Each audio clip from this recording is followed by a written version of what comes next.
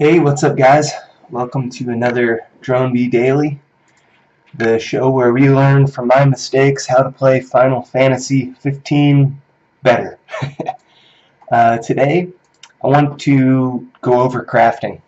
I'm going to show my techniques for crafting, and yeah, so the plan is I'm going to open up a bunch of treasures, and we're going to hopefully get enough good material to craft something of use. The big one is I'm really hoping to get all legendary Reaper gear today. So we'll see how close I get, if I'm even in the ballpark of getting it.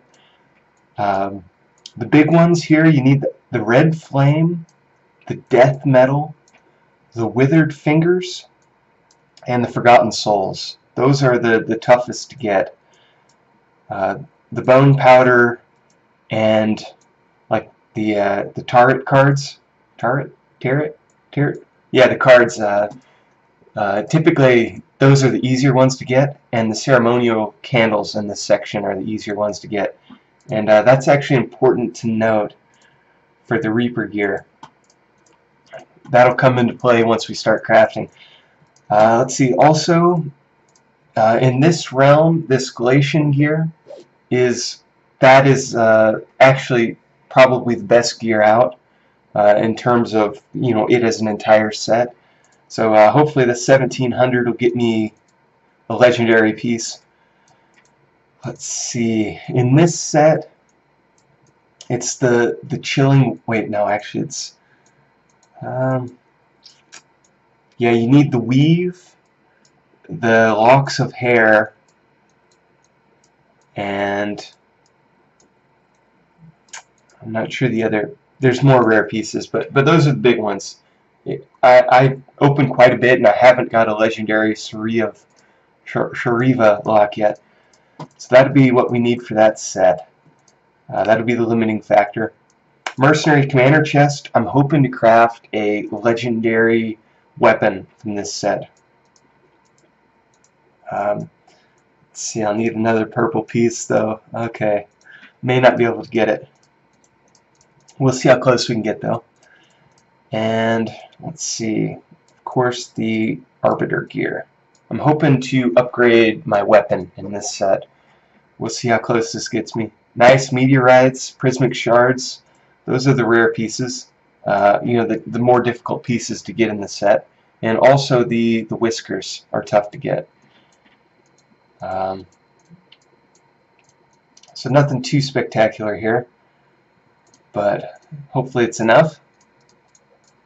And last but not least, the Beastmaster. Let's try to craft a good piece here too. In this set, it's the leather straps and the ravenous jaws that are the most difficult to get. Nice, we got a purple. Good deal. Good deal. That'll come in handy. Alright, so let's do this. Let's do some combining. Now, how much you combine it, guys, might depend on whether or not you have the Mythic Forge unlocked. The reason is you can improve your gear with Mythic Forge. So usually when I'm combining gear, I don't like to combine it above blue until I am ready to upgrade. And that'll make sense here in a little bit. So what I'm going to do now is I'm just going to combine some of that material into blue. And I'm going to start with the Reaper set, because that's the one I'm most excited about. Alright guys, so I went ahead and combined all my material. So what I did for combining my material is if I could make a legendary piece, I went ahead and combined it all the way up to legendary, but if I wasn't going to have enough, I stopped at blue. And I'll show you guys why I do that here in a little bit. But that's typically how I do it. I don't combine above blue until I know I can get a legendary piece. And that is specifically because I have this Mythic Forge unlocked and maxed, and I also have tons of iron scraps. I've got 250,000. So yeah, but even if you don't, I think it's a good policy. Don't combine above blue until you know you have enough to get a legendary piece, and that would be you need 16 blue to get 4 purple pieces, and then 4 purple pieces goes to 1 legendary. So save up until you have 16 blue before combining it. That's what I would recommend if you have the Mythic Forge. Well, even if you don't, that's a good strategy, I think. So here we go. We're going to craft, guys. We're going for the Undertaker? No, the Reaper set. And we're going to start with the helmet. I was watching carefully when I was combining it, and I won't have enough to craft the legendary piece here. But now here's what I'm going to do. I really want the whole legendary set, so I'm going to take a chance. And I'll show you guys how I'm going to take the chance. If we look here, I've got a ton of legendary bone powder. Just a ton of bone powder in general. So I can afford to lose some of that. So yeah, I've got 11 and the potential to make a lot more than 11. I also have a ton of ceremonial candles. So I can afford to lose some of those too. But as you can see here, don't have much of that Forgotten Soul. But that's okay. We're going to use a blue piece here. I don't want to risk my purple piece, but I don't mind risking a blue piece to try to get a purple or legendary Reaper end. And if you look down here, I also have a ton of the cards. So this is the most valuable piece of the set. So we could take a little risk here. We have a 33% chance of getting a purple and a 6% chance of getting legendary. So we can turn this rare item, blue's rare, right? Rare, epic, legendary. Yeah, so we can turn a rare Forgotten Soul into hopefully a legendary,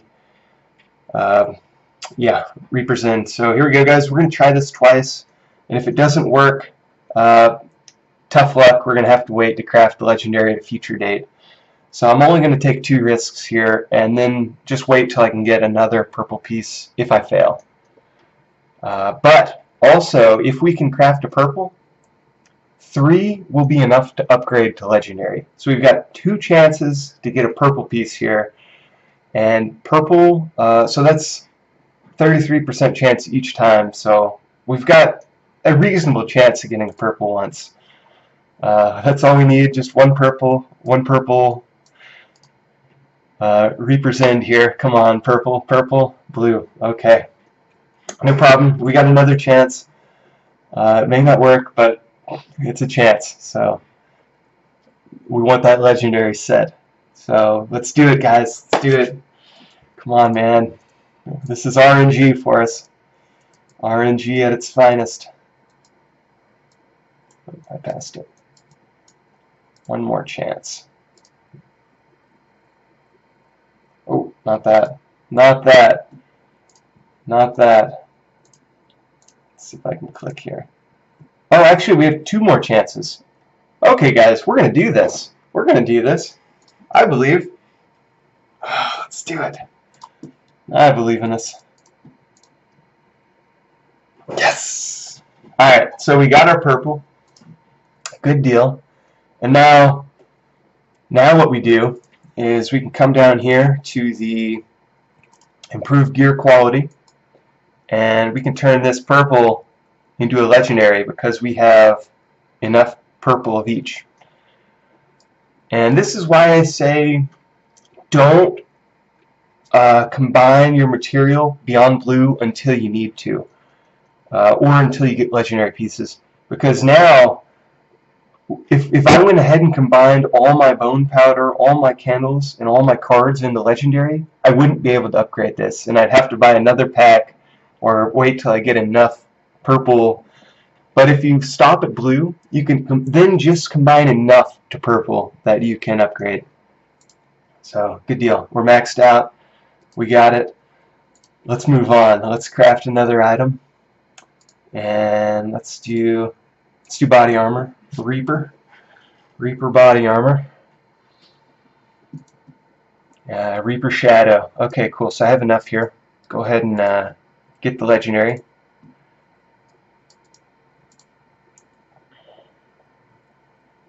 Now, if you don't have the Mythic Forge unlocked, I would probably wait until you get all legendary materials before you craft it,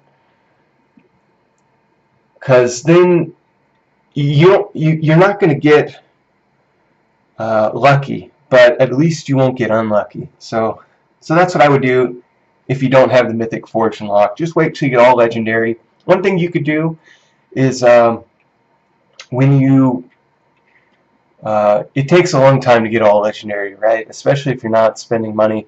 So you could craft a blue piece in the meantime. Blue is pretty reasonable. Like, it doesn't take too long to get the materials to craft a blue, and one blue piece isn't going to set you back too much. So you could craft all blue gear, and then save your gear until you can get the legendary piece. I wouldn't craft a blue and then craft a purple and then craft a legendary. I would craft a blue and then wait for the legendary. I think that would be a good tactic. Alright, let's keep going. I think we might do this, guys. We might have the full legendary Reaper set. Nice, we got this one. Let's do it.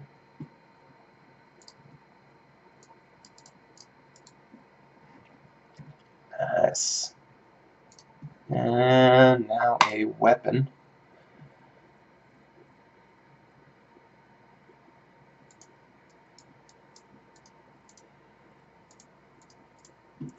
This Reaper gear is decent, especially depending on the age of your realm. This might be the best gear in the realm that you can craft. Yeah, like, just look at this weapon. That's 157% warrior attack, and this banishment portal troop attack 100%. This is a pretty good weapon. Not quite as good as the Glacian gear weapon, but it's still good. This is a viable weapon for sure. So now we just need 3 accessories. If we can get legendary accessory times 3, we got it. We got the set bonus. I know we can at least do 1 or 2, right? We've got 3 candles, which is perfect. We've got enough bone. We've got enough cards. Oh. Okay. So we're going to have to get lucky on the withered fingers. We're going to have to get lucky. Yeah, so we might be an item away. That's okay. Let's see. We can at least get two out of the way.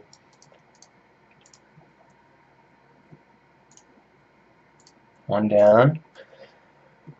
And 2.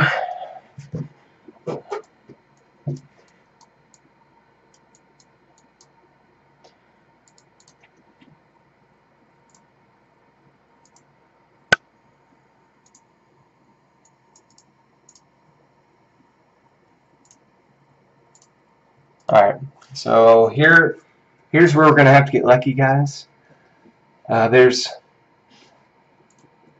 here's how I would look at it. Now, we could try to use our purples.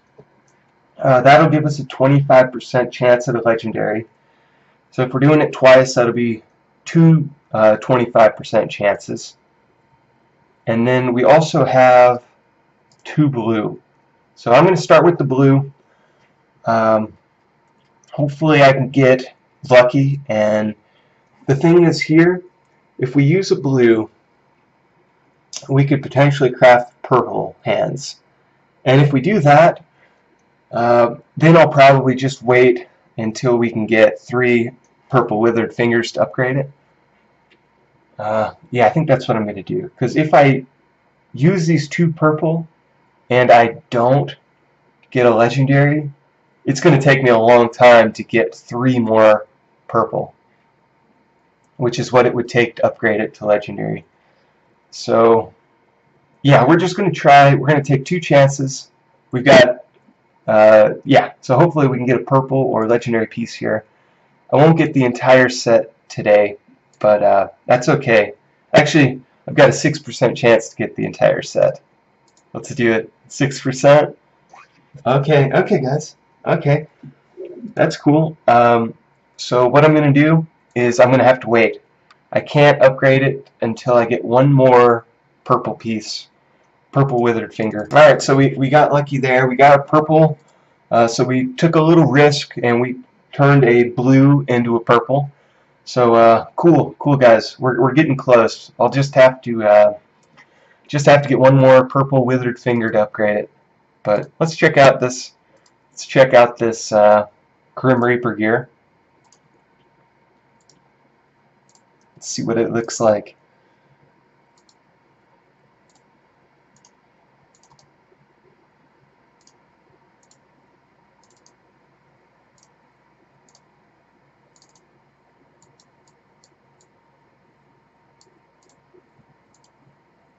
Oh, pretty close, guys. Good deal.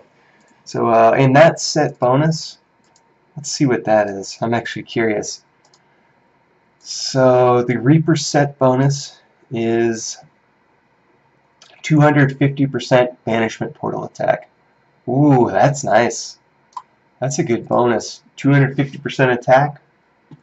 I also do have the Uranus gear set, and that's 180 troop attack, 100 armor piercing. This is a really good set bonus to get if you can craft it. The gear's not that great, but the set bonus is nice.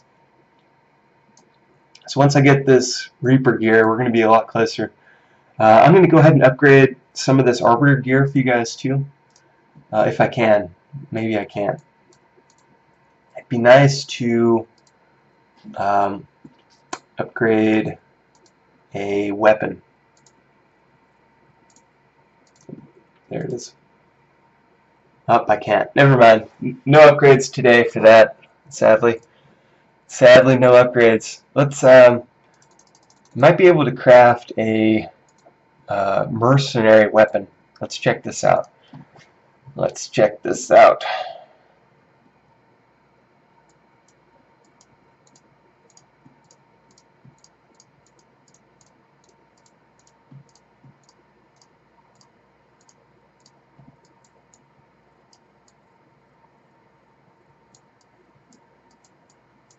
Nice. Let's do it. 525% mercenary troop attack. That's a pretty good weapon. I need gems is what I need. So if I was going to attack, guys, I would use this for sure. Helmets. 240 versus 84.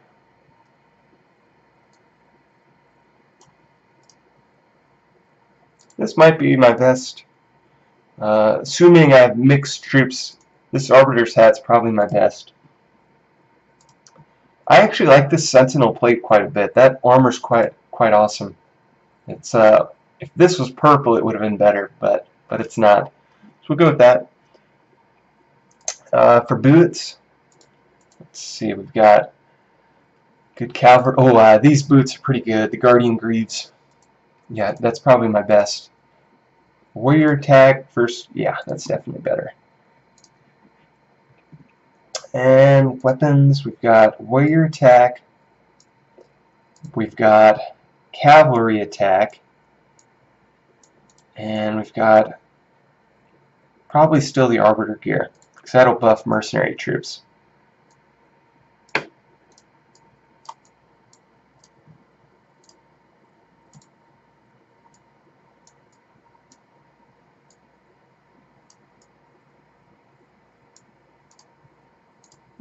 So there's my attack gear right now. That'd be pretty good for mercenary troops. Nice. So that's typically how I craft, guys. I just kind of won this. Hopefully I didn't miss anything vital. If you have any questions, let me know. If any questions. If you noticed if you have suggestions too, leave a comment.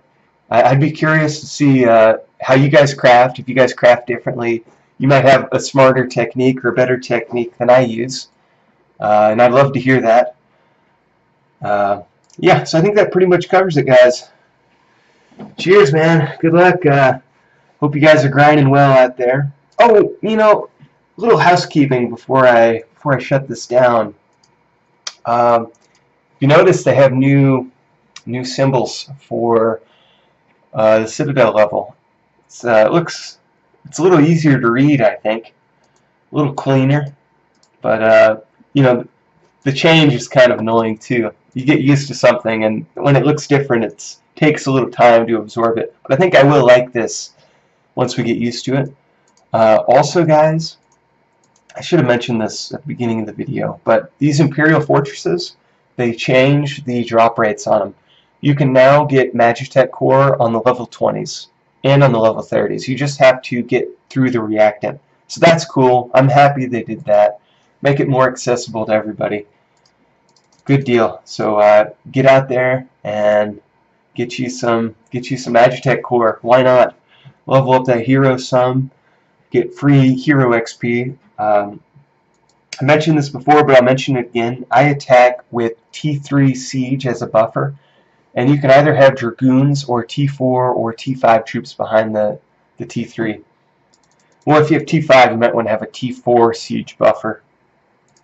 Yeah, so there you go, guys. Dronebee, out.